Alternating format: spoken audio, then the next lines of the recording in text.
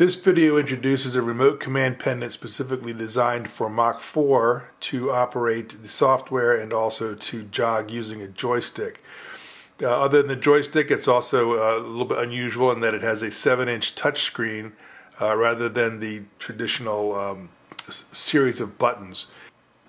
Something that we need to do, even though we have a large touchscreen, is to try to maximize the usage of this available space. In order to do that, what we do is we use the same buttons for multiple purposes. While there's no RPM, we don't really need those cells, so we use them for locking and unlocking the spindles. In the middle of the screen, you see real-time gauges that show the spindle load. So while the spindles are disabled, we don't obviously need to have gauges showing what the load is. So we use those blocks also as the enable and disable button. Safety features. When you have a pendant that has physical controls on it, you need to be able to move it around without accidentally hitting the controls and having something happen. We use a arming and disarming method. So with everything disarmed, you can pick up the pendant, move it around. You don't have to worry about hitting a cell on the touch screen and having something start or having an action done. On the right-hand side, up and down the right-hand side, in traditional pendants, what you might have is an array of buttons, and you may have 9 buttons, you may have 12 buttons. It's really literally impossible to remember what's in all those buttons. In order to make best use of a touch screen, what we have here are cells, and each one of those cells can have a MACH4 command in it or a macro, and you define what kind of text you want. You have 3 lines of text there. You can put whatever you want as a description of what's in that cell.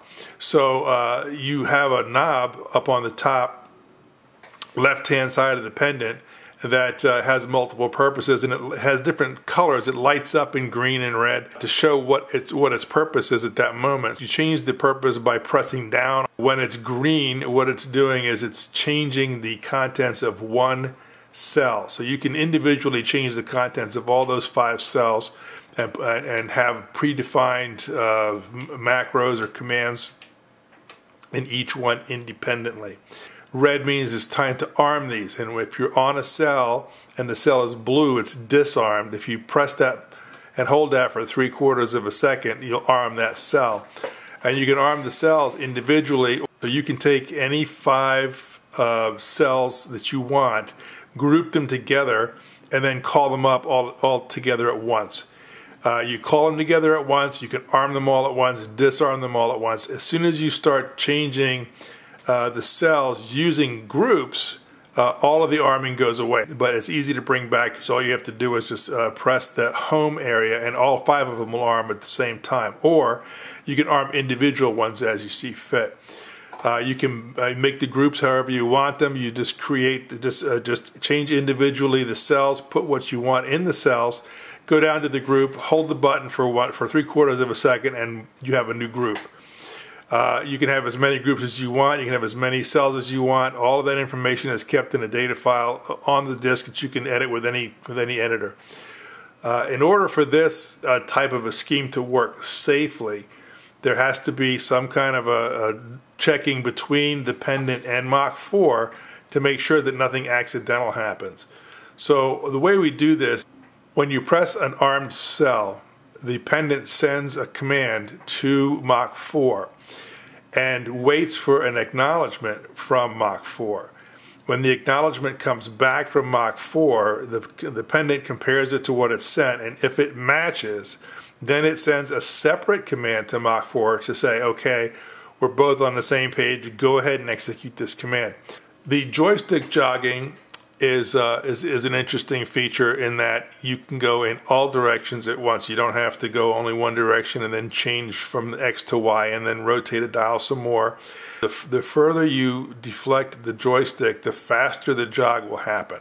So you can go from 1/1000th of an inch at a time, crawling along, to whatever the full axis speed is, just by pushing the the joystick further. This joystick is industrial quality. It does not have pots on it. It has encoders on it. So there's an absolute dead zone in the middle. So there's no creeping. There's no chance that the axis is going to move unless you press that joystick over. It will not move on its own. There's no jitter. There's no interference. It's absolutely safe to use. All of the buttons between the Pendant and MACH4 are synchronized. So if you press a button on MACH4 screen, or click on a button on the MACH4 screen, then the corresponding control on the Pendant will also change. So the Pendant and MACH4 are always synchronized. So you won't have a different command showing on the MACH4 screen than what shows up on the Pendant. The InTurn has two speed modes. One is set speed, which is simple to understand. You just set in the RPM that you want and you turn it on and it goes to that RPM. You can operate the slider in real time and it'll change the RPM, or you can use G codes which change the RPM, or you can just type in a number into that box. The other mode is the auto speed mode, which is shown in blue. What that does is it tracks the y-axis or the z-axis, which is one of the two axes you'll be holding a tool in for turning, and depending upon how close that tool is to the center line, it will automatically calculate the correct RPM to maintain the surface feet per minute that you input. The InTurn speed control knob on the Pendant controls only the slider for whatever mode that you're in. And so if you're in set speed mode, for example, and you turn that knob, it'll only change the set speed slider. And if you're in surface feet per minute mode, which is auto speed, it will only change the blue slider. Small movement in the surface feet per minute can result in a very large change in RPM. So it's important that that you're not accidentally able to change the surface feet per minute.